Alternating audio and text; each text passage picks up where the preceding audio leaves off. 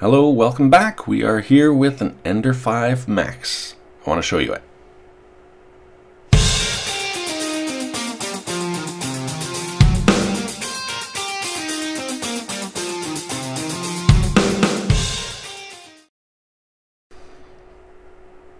Welcome back, everyone. Thanks for joining me. I have a story. I'm not going to talk through this whole thing. I'm just going to explain why there's no sound on the video. The reason is I was, for the first time, able to record on this floor of the building, which is the R&D department. And normally they don't let me take my camera there because there's lots of stuff around that we just can't show yet. And so we're talking the whole time, as you can see me pointing at it and stuff like that. But they also are talking in Chinese quite a lot, and I don't know exactly what they were saying. I'm worried somebody that understands Chinese is gonna listen in, and maybe they said things that I'm gonna get in trouble for. So it was just easier for me to not record the audio and not get in trouble. So I wanted to show you the new Ender 5 Max. There's two of them sitting here. I'm trying to get a hold of one myself so I can take apart the hot end and stuff. Basically, I was able to ask all the questions I wanted to ask. I asked about the hot end mostly in the nozzle.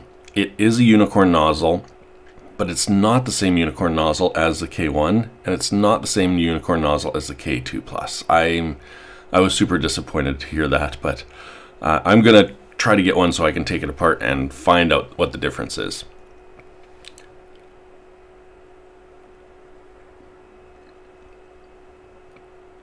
He said the hot end is very much like the K1 series, so that's good news for me because I do know how to take that all apart. But I'm just not sure what they mean by that. You can see it's got a linear rail on the top. It's doing this amazing calibration print that I find very, very good. I wish I would have got video of the quality of the print because there's a few more behind us that I was looking at too. But here now I moved the camera because it's doing that overhang, and I was like, wow, it does such a good job of that stringing across there. So yeah, I'm happy with it. I would like to see a large print, obviously. I've got lots of comments in the last video about the things that you guys want to see. I am trying to get a hold of one, and they are on sale here in China now. I saw them on our Chinese website, and I can buy one. It's 5,299 renminbi, which translates to about 727 US dollars. Canadian dollars 1,040. So I don't know if that's going to be the price range when it goes overseas, but that's the price we can get them for here now.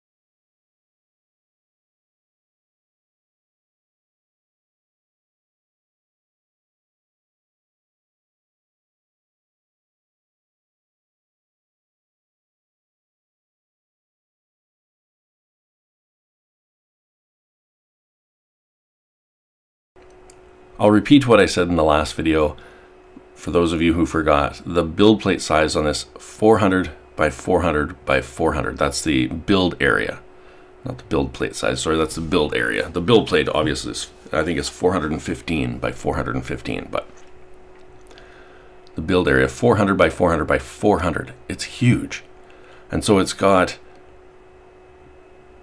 2 lead screws, right, and then 4 rods.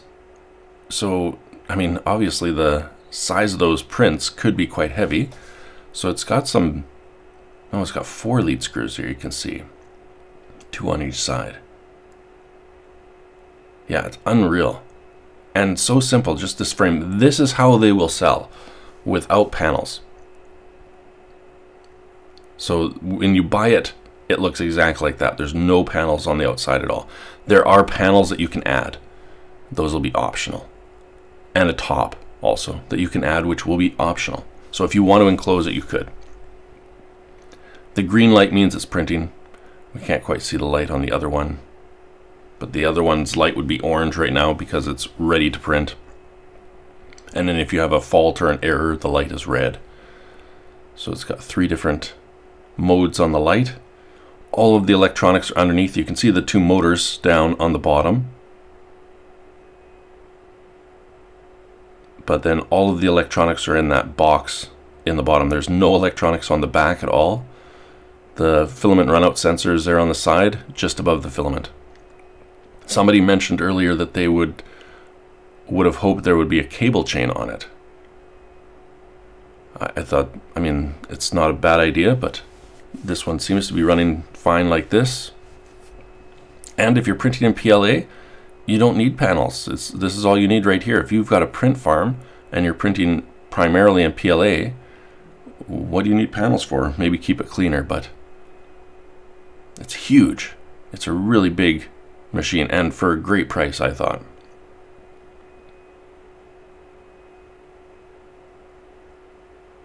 Yeah, I'm not going to talk anymore. So thanks a lot for watching the video.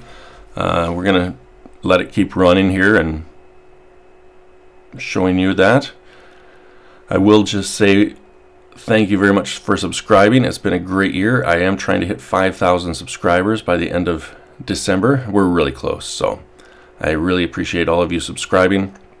If you haven't subscribed and you want to see more videos of printers before they're available, that is what I'm trying to focus on now. I'm trying to show you guys printers for the first time. So thanks a lot for joining us. We'll see you in the next one.